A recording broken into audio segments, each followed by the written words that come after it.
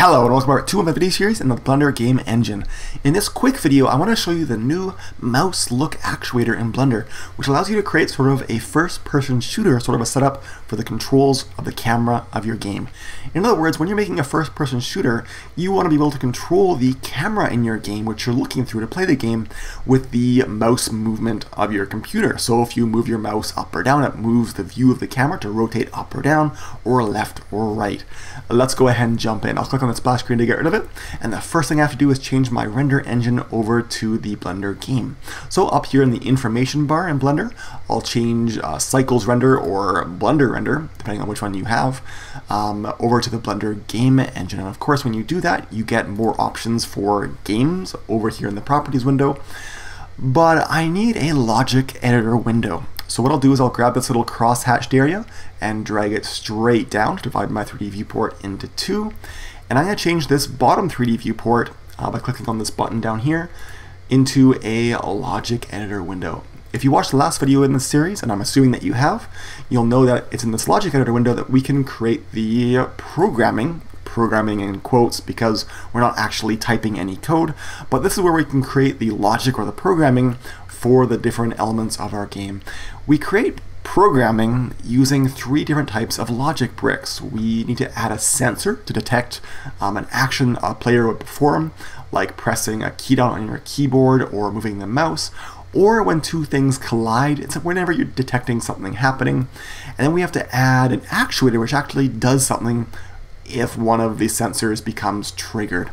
So what I'm going to do here is I'm going to select my camera by, of course, right-clicking on it, and I'm going to add a sensor called a mouse sensor to it because we want to detect when the user is moving their mouse on their screen. So I'll click on mouse with the camera selected, and that adds a new mouse sensor logic brick. Now you can, of course, collapse these logic bricks once you start adding a whole bunch of them, but really what this represents is a sensor that detects something to do with your mouse. Now by default, the mouse event that it's actually looking for is when you click your mouse left or your left mouse button when you're playing the game. That's not what we want. We want to detect mouse movement, not a button press on your mouse. So I'll click on this little pullout and I'm going to select mouse movement or movement here from the pullout menu. Of course, you can have mouse over or when you use your wheel or when you press the right button, etc., but we want movement. So now we're sensing, or the camera is sensing when you're actually moving your mouse. This isn't very descriptive though. It doesn't detect, left or right or up or down. It's just general mouse movement. The actual heavy lifting, in other words, most of the programming involved in making your camera move in the right way when you move your mouse is done by the actuator. And this is a new actuator as of Blender 2.72, I think. Before they had this actuator, and I'm going to go ahead and add this mouse actuator. Before this was around, you had to use a whole bunch of Python code that most people just found online and they copied and pasted it and it worked, but now it's much simpler. So I'll select the mouse actuator. It actually did exist before, but only to change your mouse visibility, which is great if you want to have like screens in your game, like menu screens where you need to see the mouse cursor. But we'll change this mode over to look, and this is again is the new option. And when we use the look option, we have a lot more options here. We're not going to play with any of these options in this video, but in the next video we're going to prove upon this FPS sort of movement. We'll talk about that in a minute though. Let's go ahead and connect up the sensor to the actuator, and of course when you do that, you grab the little port over here and you click and drag with your mouse and you let go with your mouse cursor right over that port. It does, of course, add an AND controller. We haven't talked about what this actually means yet. We'll get to that in a future video. But for now, we have a setup that works. On our camera, we have a sensor for mouse movement. We have an actuator for mouse look. All we have to do now is go through our camera view and press P on our keyboard. Yes, when you're playing a game, you generally should be looking through your camera, and of course you need to for this because you're controlling the movement of your camera, which controls the movement of your view of the game. So I can go down here to the view menu at the bottom of my 3D viewport, and I'm going to select camera, or of course I can press 0 on my numpad, so I'll press 0, and that looks through my camera. If I want to get out of camera, I can press 0 on my numpad again, but I want to be through camera, and I'll press P on my keyboard so that I'm looking through my camera in-game. And now if I move my mouse, you can see that if I move my mouse upwards, it looks up, down looks down, left and right, And that's all great. I'm going to press escape though because I want to see more of my world. In fact, what I'll do is I'll press Shift A on my keyboard. I'm going to add a plane to make a ground. The plane, of course, is only really small, so I'll press S on my keyboard to scale it out, and then maybe I'll press 30 on my keyboard. So S and then 30, and I'll press Enter. And I'll move the cube up by 1, so I'll select the cube and I'll press G to grab, Z, 1, and Enter. So that's G to grab, and then you press Z, and then 1, and then press Enter to move it up by 1 unit. And I want my camera to actually land on the ground. Right now I'm sort of flying.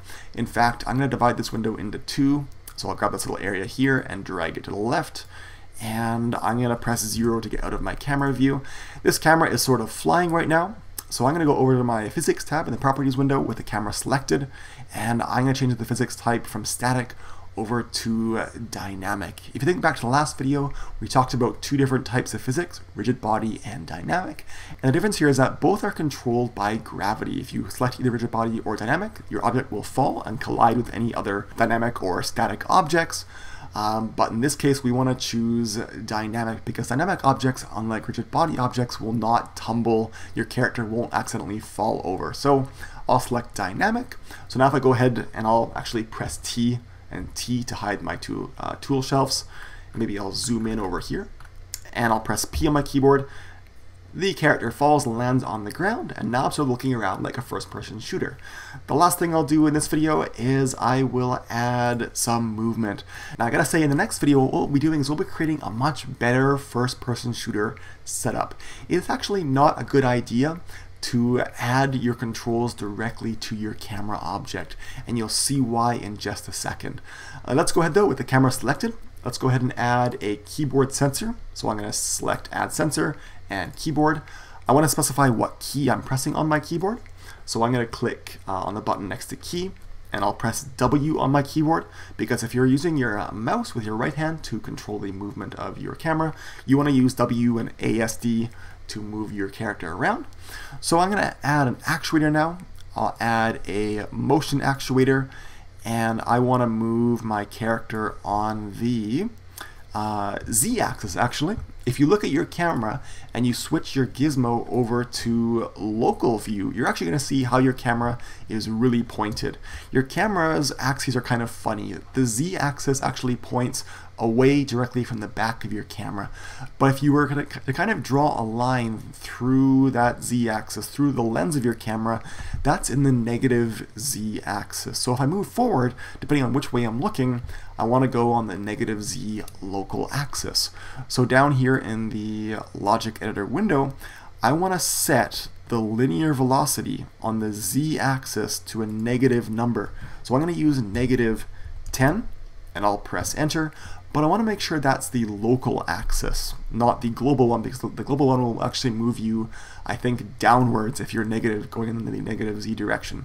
So I'll click on this little L to make that local, and now I need to connect my sensor to my actuator. So I'll click and drag and connect the port, and let go with my mouse over that input port, and of course it creates another AND controller, but that's okay.